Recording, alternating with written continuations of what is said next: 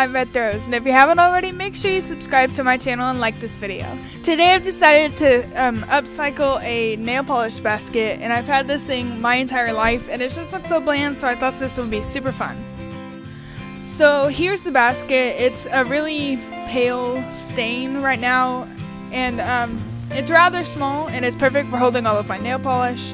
So I'm just going to go ahead and stain it with this dark stain. I can't remember what color it is, but as you can see it turned out great. It looks beautiful. And now I'm going to take my blue paint and cover the little edge down here so it looks like one of those dipped baskets.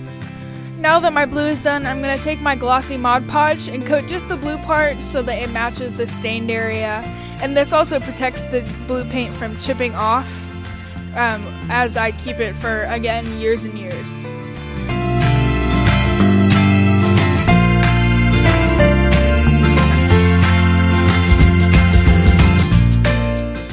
As you can see, this craft turned out fantastic. It looks fabulous and it's gonna last me forever. So I hope you guys like this and do it yourself, and if you did, make sure you like this video and again subscribe to my channel. Have a great day.